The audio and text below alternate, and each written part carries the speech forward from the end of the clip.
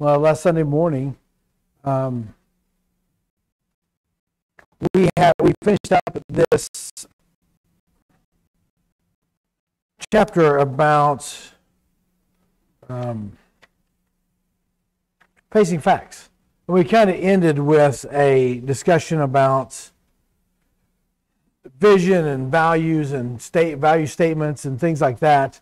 Was there anything after we left that anybody wants to bring up, kind of rounding out lesson 3 before we jump into lesson 4? So I think that theme will come up again at the end, towards the end of this lesson, and maybe a little bit later in our study. I did find question 16 interesting, and there's some of the words as I read that, I changed them. Instead of saying, as we have discussed, our biggest obstacle in moving forward will be a lack of courage.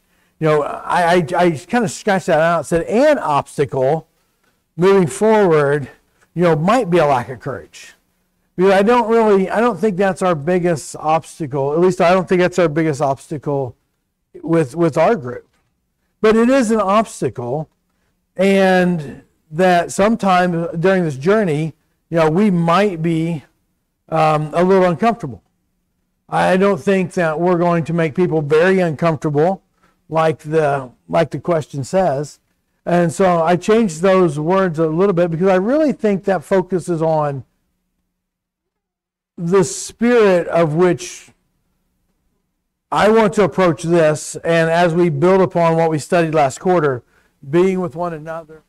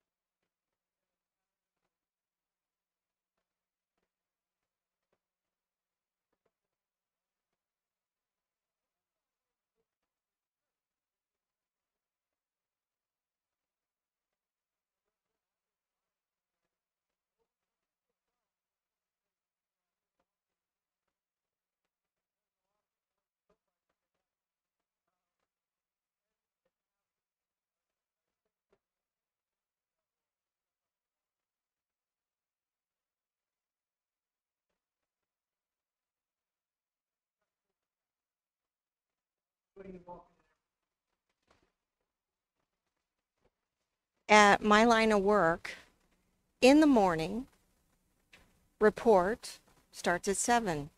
Inevitably, someone comes in at 7:05. That's not fair to night shift. I make them start at 7. That's it. On time is on time. I can't imagine a very large group of people having one person having so much control over them. Shame on them. And on my little comment was, Susan rang the bell late. Shame on Susan. Yeah. She has a lot of power over these people. They allowed her to do that.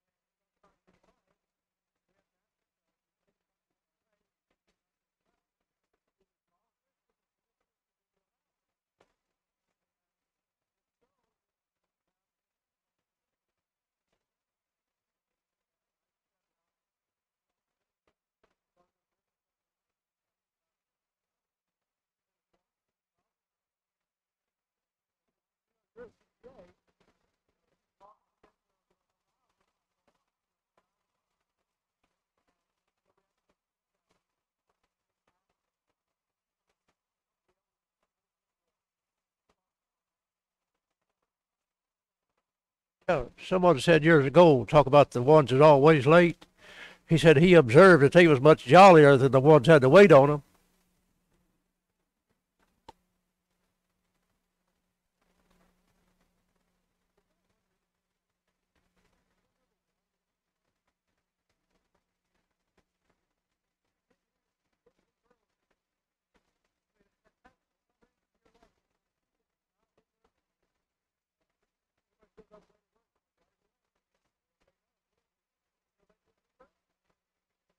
Why that was, there's a whole host of reasons why we may not have left early enough. But the fact of the matter is, the only reason you're late is because you did not leave early enough. All right. Anything else about the Susan story? Yeah, that was a lot. All right. Is there any sections in here, you guys, that you want to talk about? Because there's a lot of individuals, but it's a lot of the same thing in different scenarios.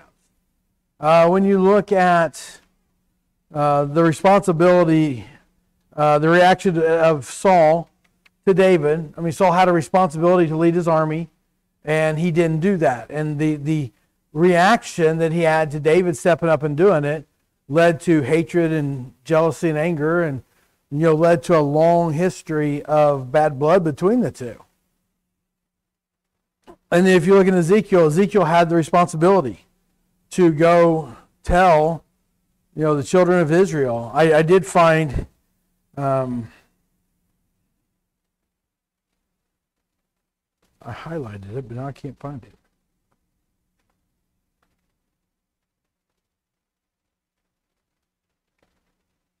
In Ezekiel 3:11, where it says, "And go to the captives, to the children of your people, and speak to them, and tell them, thus says the Lord of God, whether they hear or whether they refuse."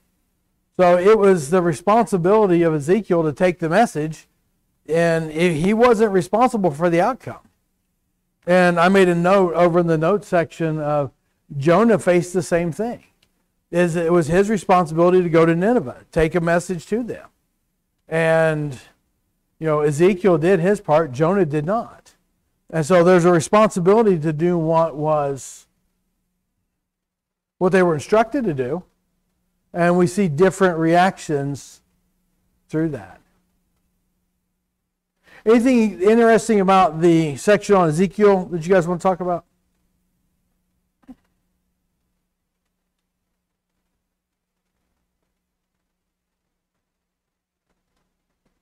Because when you look at, it kind of gives an example of inactivity. And what we find a lot is, that's a lot of the challenge that we find. And that's really a lot of what this chapter is talking about is accountability and responsibility that helps keep us active. Because when left to kind of our own devices and what we want to do, we naturally become inactive. And this kind of a natural history, not a natural history, a natural result when there's no direction. I did like the definitions over on the second page. It says responsibility, a duty that one is obligated to fulfill, i.e. song leader has the duty to pick out songs, pitch them correctly. I mean, that's an optional responsibility. That's more of a goal than I think a responsibility is to pitch them correctly, and then to lead us in songs. Accountability is being held liable for the action of the responsibility. You know, a song leader must be at the services to fulfill his responsibility. He must be here on time and make preparation beforehand. So there's a difference in responsibility and the accountability. So responsibility is something that you are obligated to do. Accountability is, do you do it to the right manner, and do you do a good job with it?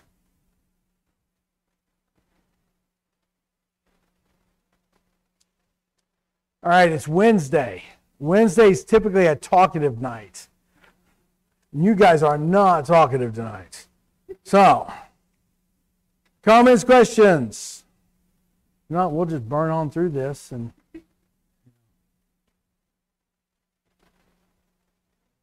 I can talk about accountability schedule. When you're put on the schedule, you should know ahead of time your responsibility. Okay. And are you going to be accountable to that responsibility? Sometimes, well, so-and-so is going to be there. They got it covered. And we don't figure, well, there's enough people there. Sometimes there's not enough people here. And so I feel like we could do better at being more responsible, I guess. I know we shouldn't need a wrangler. we should not. I was going to say that's the reason we have a Wrangler. Yeah. Is because We used to not. And I mean, if you got the schedule, if not, let somebody else know that you're not going to be there. Could they do that? Or go down the chain and see, okay, somebody else can do that. But yeah, that's, I think we could probably do better on that, some of the responsibilities that we have here. yeah, we could. Yeah. Yeah, you do. Right. Yeah, you get that text message the day before noontime. If your phone goes off at noon, you're like, I got something to do tomorrow. Yeah. Yes, sir. When you look at Ezekiel, God goes out of his way to tell the prophet, these people are not speaking a foreign language. They understand what you're saying. They hear you. They know the words, but they won't listen to you because they don't listen to me. And I think God's making a very specific point about responsibility. If you don't know what's your responsibility, if someone just assumes it's your responsibility, they may have assumed incorrectly. And God is not taking the chance that they don't know their responsibility is listen to the Word of God. So he makes sure that they're instructed, even though he's quite confident they're not willing to hear it and put it in action. But to be held accountable or to be judged for that lack of fulfillment of the responsibility, God says, go ahead and tell them. They don't care, but tell them anyway. And that's an important aspect of holding someone accountable. Is you have to know that they were held accountable or that they were responsible, before you can hold them accountable.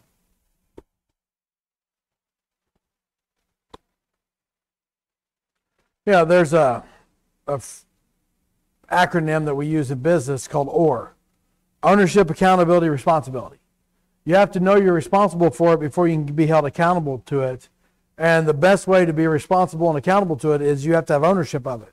So if you have ownership of a job, it's easier to be accountable and responsible. And in our work in the kingdom and our efforts to God, if we truly take ownership, it is my responsibility to do whatever I have the talents to do, then it's easier for us to accept responsibility and accept accountability for that. But yeah, I mean, there's a lot of messages in Scripture that God says they're not going to listen, but I'm going to tell them anyway. I'm going to tell them, and I'm going to tell them over and over and over again, and hoping that it does sink in that they'll do something different.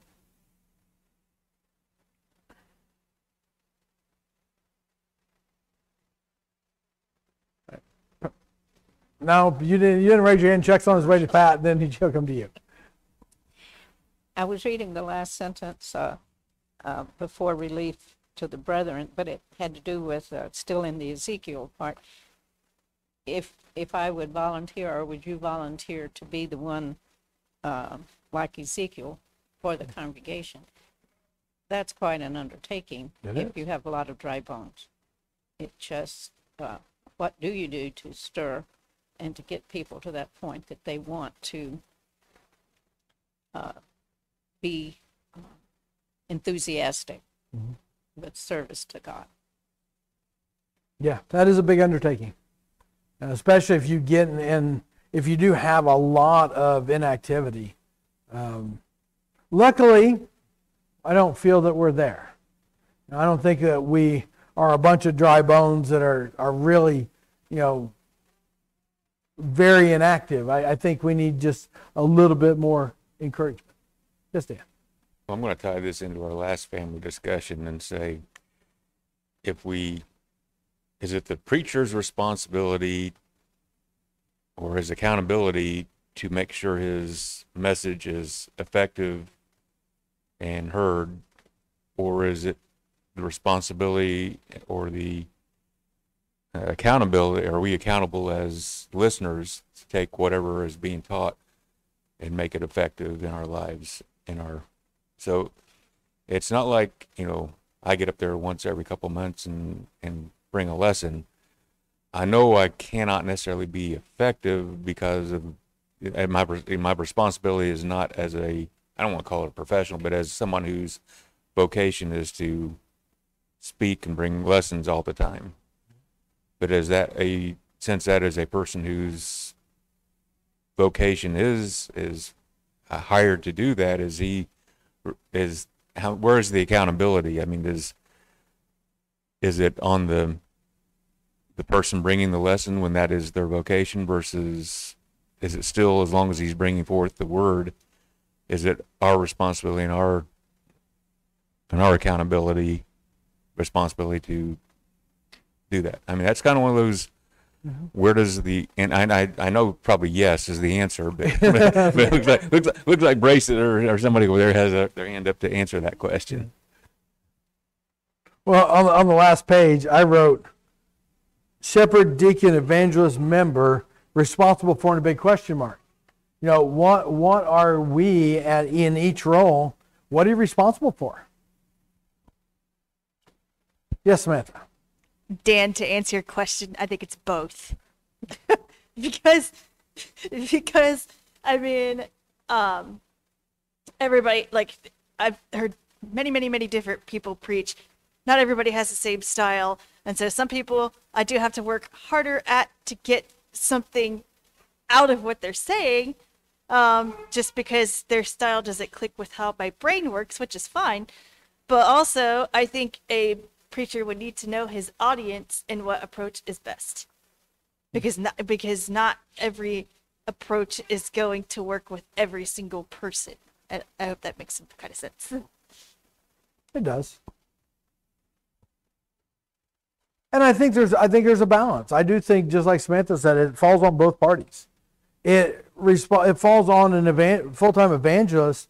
It's his job to present what needs talked about. Sometimes hard stuff, sometimes encouraging, motivating, sometimes, things to make you ponder and think and evidences and to bring a balance. And you don't want a hobby preacher. Somebody gets up there and just, it's all the same thing packaged in a different package. It's the same message. You want a variety. So they have a responsibility to bring a balanced approach, and we as members have a responsibility to go into this with a spirit of wanting to learn. What can I learn from this? It's been interesting over the last 6-8 months, and the way we're doing this, the different approaches and the different things that you pick up from just different preaching styles, different lesson styles.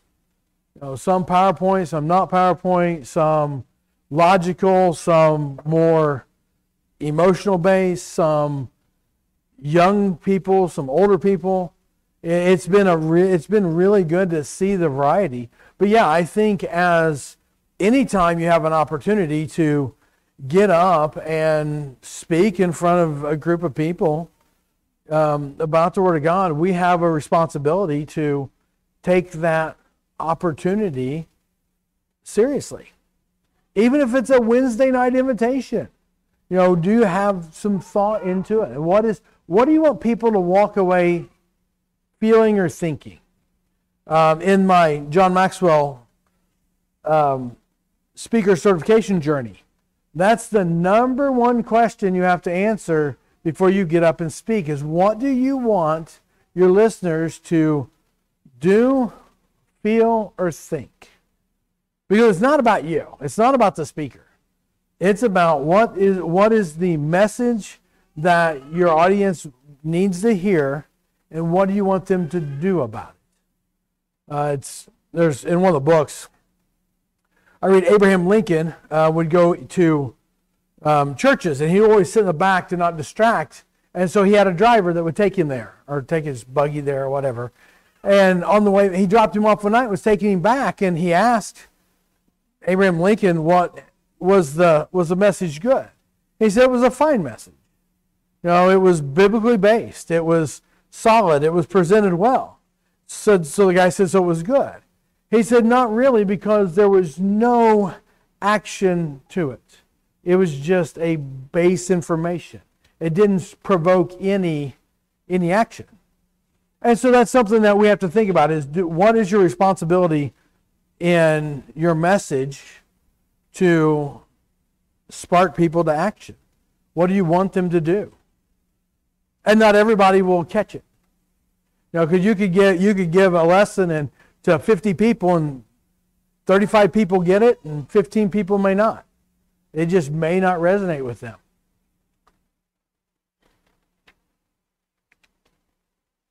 All right. So when we look at the relief for the brethren in Judea, if you look at responsibility and accountability, Paul and Barnabas stepped up, and it was their responsibility to deliver funds to, is it Antioch? No, to Jerusalem. Yeah, from Antioch to Jerusalem.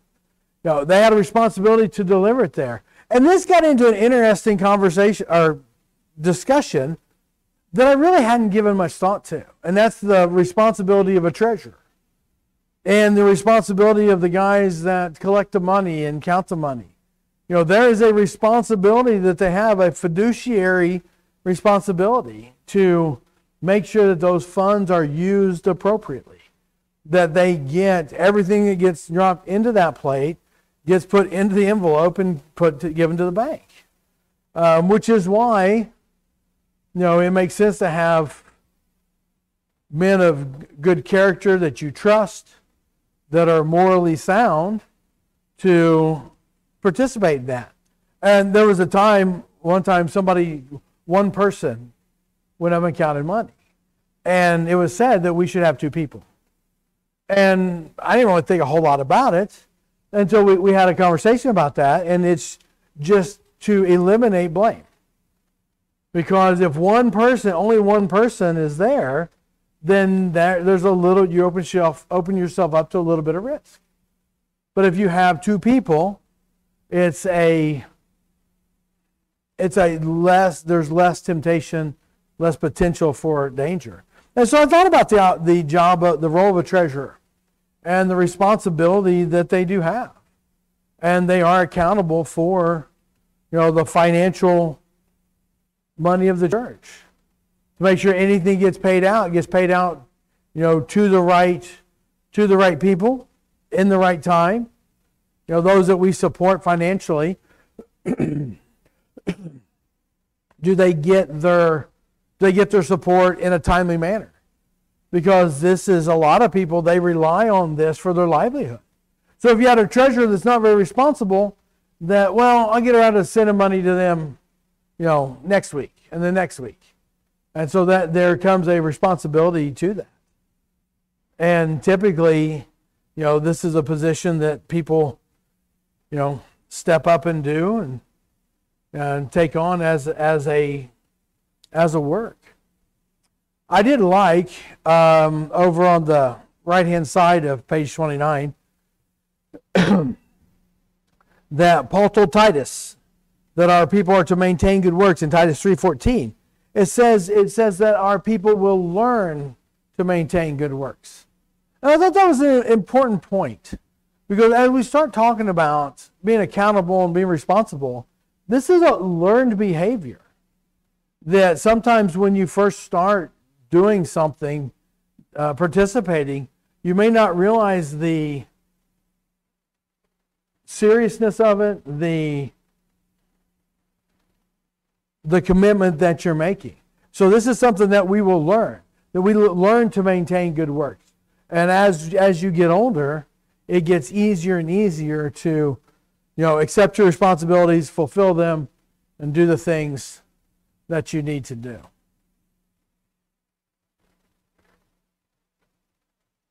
Okay.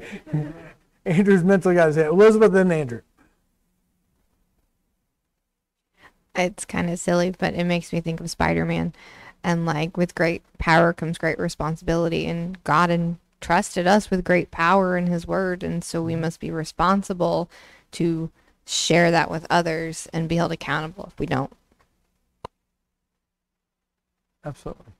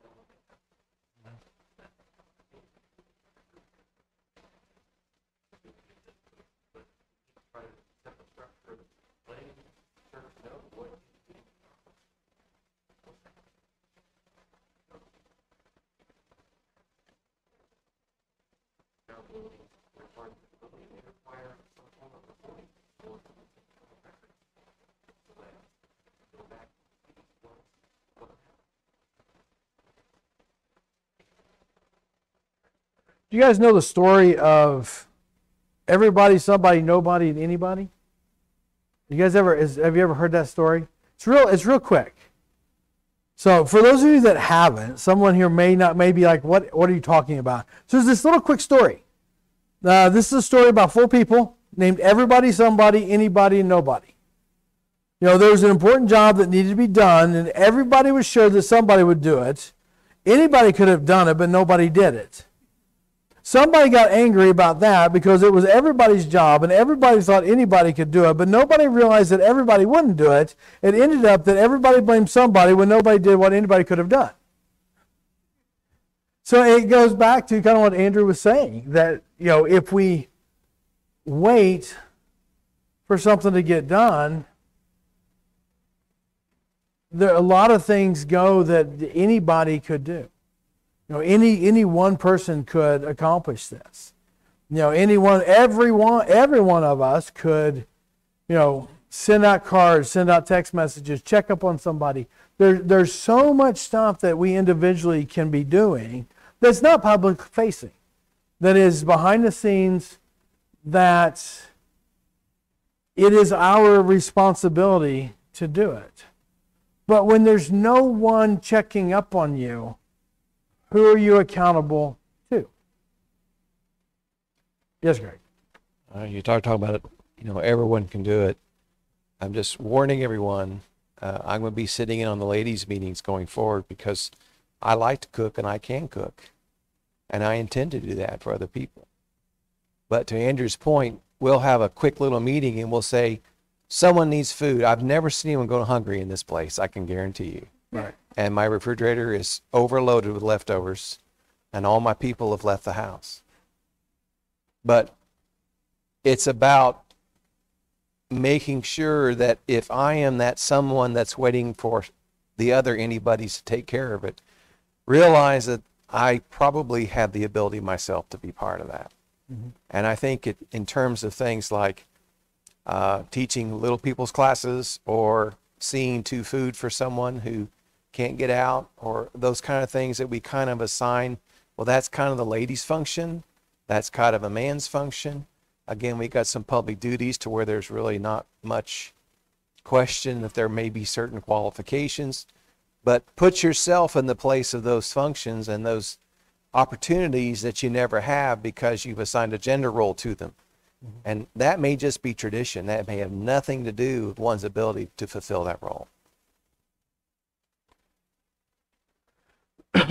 Yeah, I think there's a lot of tradition to the women's meeting up here in the front. All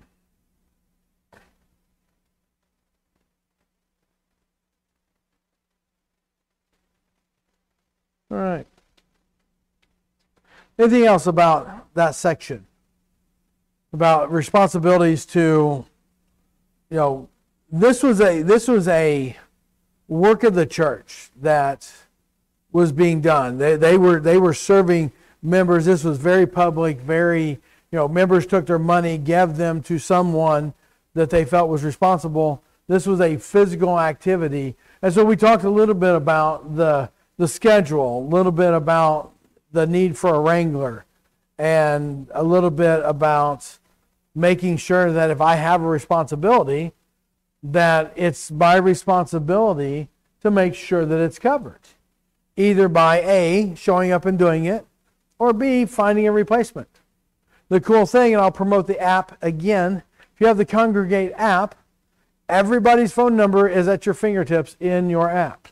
You can call them, you can text them, you can find their numbers and addresses anytime, any place that you need them. They are in your phone, typically in your pocket. I use it a lot. It's got all the information in there as we continue to keep the directory updated.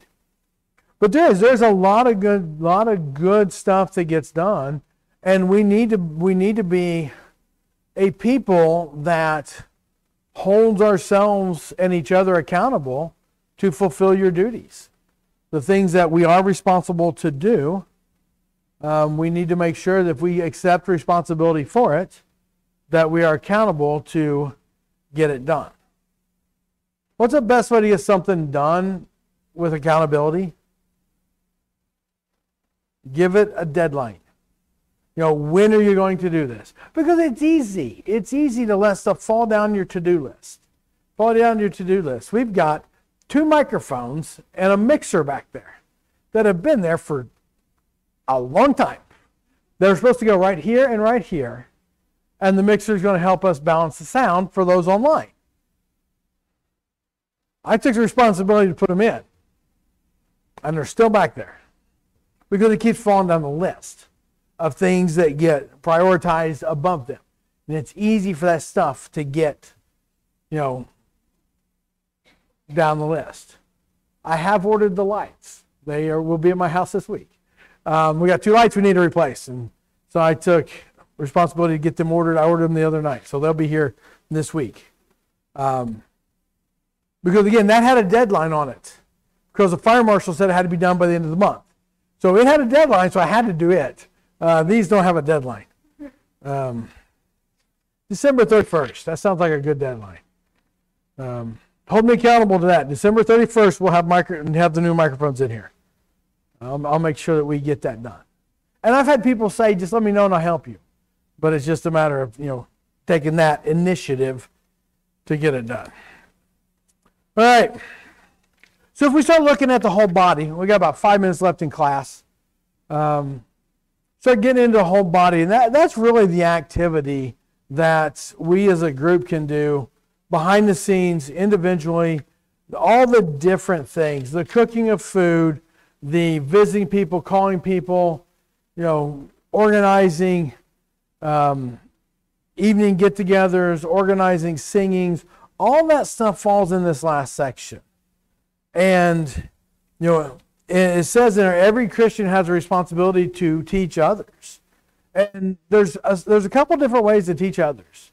You can teach others in private, you can teach others in public, or realistically, we can teach others by our example.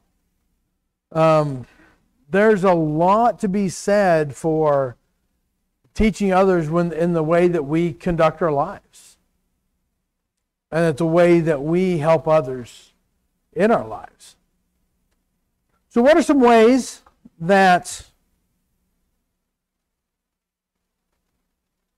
we can help one another in the small roles? The small things that get done. How can we be responsible, hold each other accountable? Andrew mentioned these groups that we put together. What are some accountability and responsibility measures that go with those?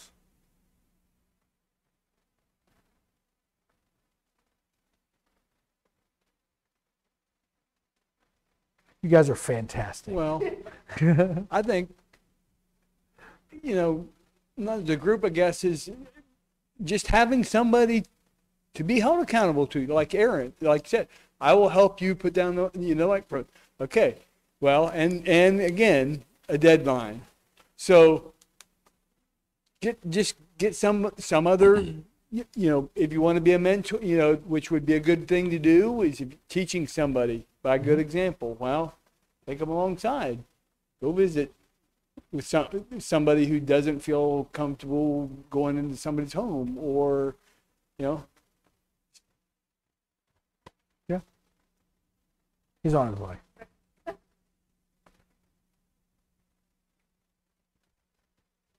Thank you. So I think that one of the biggest things that can happen is we can be well-intentioned.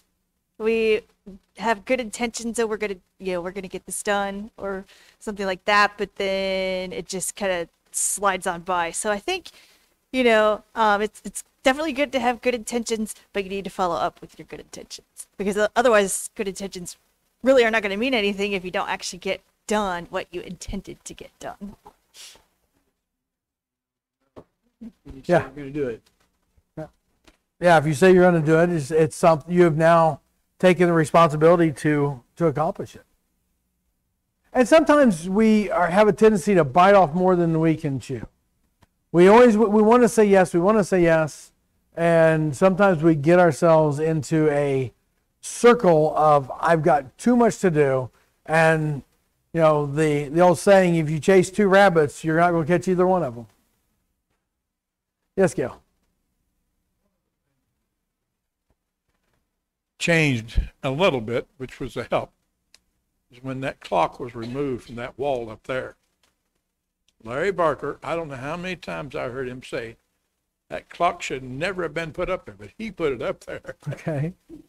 And the desire was to get rid of it so the clock watchers would not worry about that time. Everybody's got a pocket watch. They've always got a wristwatch or a pocket watch, one of the two. They don't need a clock up there. But up here, if the preacher wants to keep track of time of his sermon, he's got a very good thing to do that with. And it's somewhat necessary. But even then, I don't know how many preachers I saw take their wristwatch off and lay it on the counter up there on the podium. And he kept track of the time himself that way. That's the responsibility. He felt, they felt, that when they reached a certain time, it was time to draw the sermon to a close. Now, I had occasion to teach some classes in Public Service Indiana's workshops. Some of them were very good, very interesting. Don't know that I made it that way. It's just that it worked out that way. But I had one in Plainfield, and it was a mix of linemen and meter technicians, which that's what I was. I decided to change things around a lot. So I looked up some very technical information in a book. I decided to see how long that would last. So when I got up there that day, I started teaching from that book. 5 minutes later, I had a guy hold up his hand. He said, Gail, he said, this is too technical for us. I said, I'm glad you spoke up. He was an old meter technician. He had transferred that job to a lineman job. So he had the benefit of both, the knowledge of two different jobs. And I told him, I said, man, I'm sure glad you spoke up. I've been waiting for this for 5 minutes. So we changed the subject from that point on. Things went well. Right. You got to have the subject that they're interested in to hold them accountable and responsible both. Yep.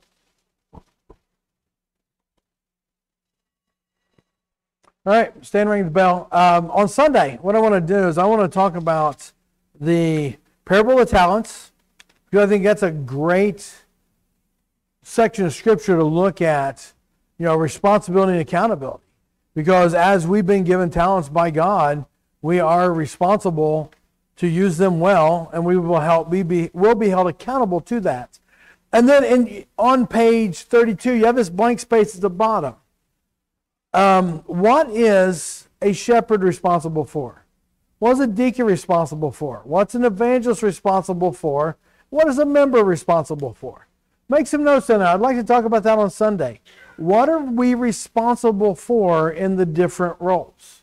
Because different roles have different responsibilities. Some of them, every one of them are responsible for some things. But some of them have specific responsibilities. And I'd like to talk about what that is. And then anything else that you guys want to talk about. You saved a lot of your comments that you didn't use tonight. If you want to bring them to Sunday, we can talk about that. But then let's talk about this. We'll wrap this up. And then we may get started in lesson 5, depending on how that goes. But we will get back together on Sunday morning.